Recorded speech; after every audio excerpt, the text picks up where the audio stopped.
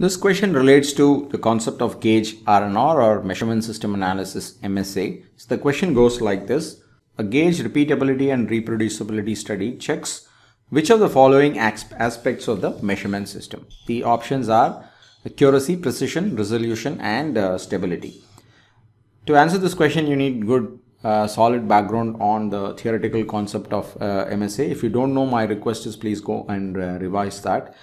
Accuracy talks about the deviation from the standard, right? So how good is the reading as against the standard or the norm? Precision talks about the variation which is there in the readings, immaterial of whether it is accurate or not. Are we consistently getting those values or not? Resolution talks about the least count, the smallest value that you can measure in the instrument. For example, a normal scale steel rule that we use can measure up to millimeter. You cannot measure anything less than that, right? So the resolution is more to do with the design of the equipment or the gauge itself, and stability is how does it perform over a period of time. Is it consistently giving same values over a period of time? Maybe either because of weather conditions or because of wear and tear.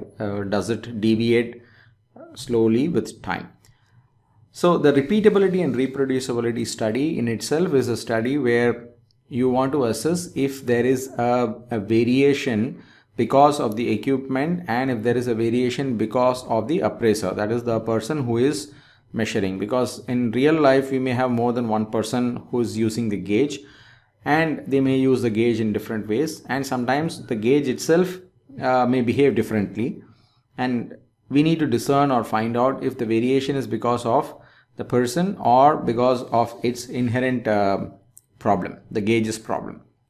So this study of GageR&R is primarily nothing to do with the standard. So the answer to this question is B. We are trying to measure the precision by the definition that I explained earlier.